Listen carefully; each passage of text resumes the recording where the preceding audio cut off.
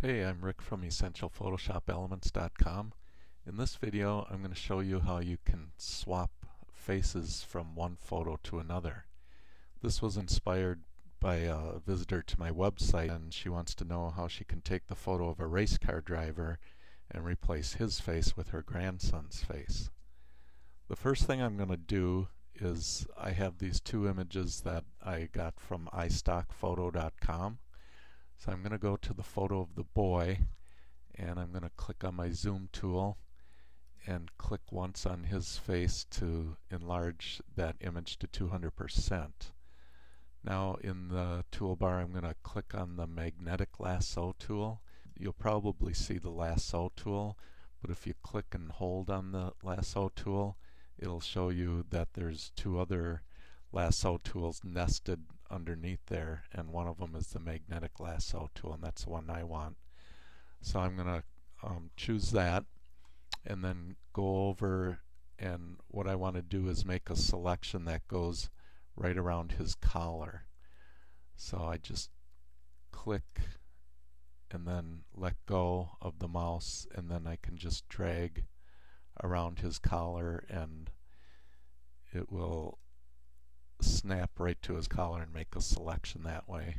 I want to get the rest of his head, so I'm going to switch from the magnetic lasso to the regular lasso tool. And now if I hold shift down, I can just click and drag right around his head.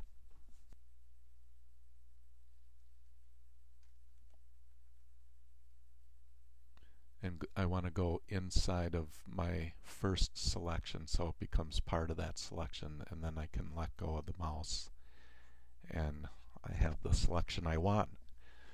So now I want to put that selection of his head on its own layer. So if I go up to the layers menu and select new and go down to layer via copy, I'll just click on that, and now in my layers palette, if I turn off the visibility of my background layer, you can see I have a nice selection of just the boy's head. So I'm going to just click and drag on this layer of his head and bring it over right on top of the photo of the race car driver and let go.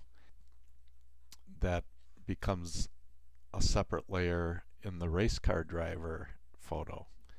I'm going to choose my move tool from the toolbox, and you can see now I have a bounding box around that layer, which allows me to move it and size it and rotate it if I want. What I really need to do is just size it and move it. So first of all, I'm going to kind of move it up next to the race car driver's head so I can see how they compare. And if I just put the boy's head on there now, it would look too small, so I need to enlarge his head a little bit.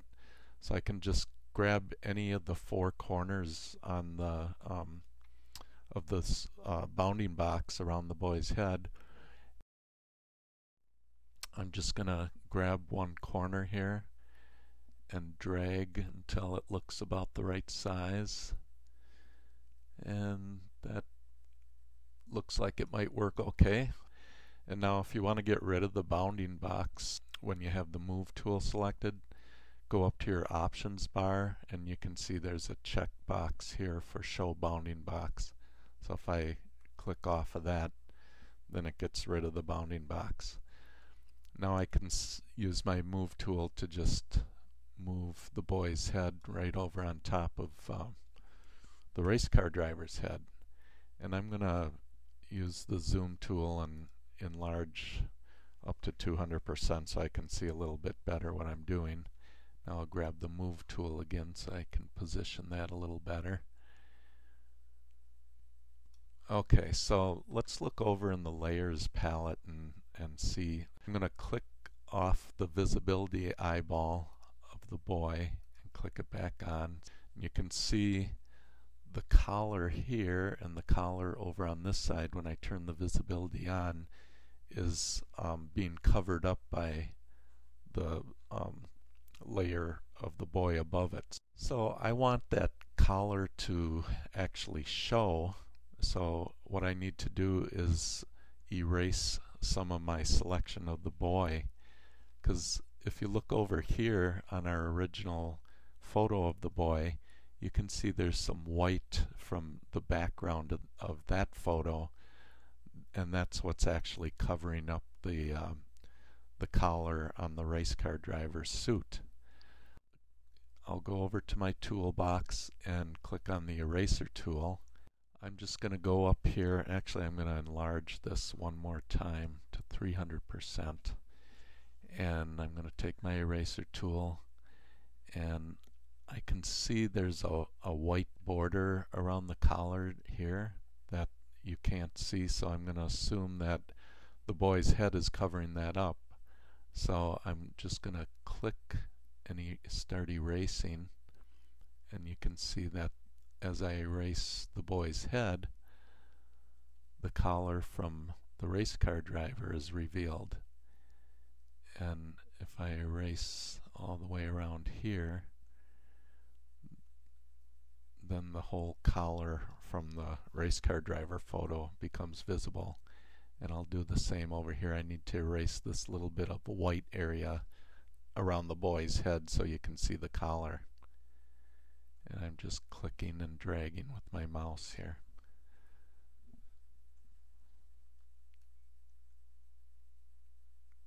And there's a lot more collar up here too that I'm going to reveal.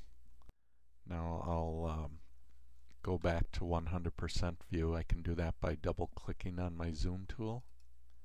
And if I click off and on, you can see that it looks pretty good. Maybe you can see the race car driver has more shadow area in there, and the boy's neck seems almost too fat in that area, so I'm gonna enlarge that again and then go in with my eraser tool, make sure I'm on the top layer, make sure it's selected as opposed to the background layer, and I'm just going to erase some of the boy's neck here to let that shadow from the race car driver image show through, and I think that looks a little more natural. Now, one problem I see is that the hands from the race car driver just don't fit this young boy, so I think what I'll try to do is just crop those out, and I can do that by going over to my toolbox and clicking on the crop tool, and then I'll just click and drag,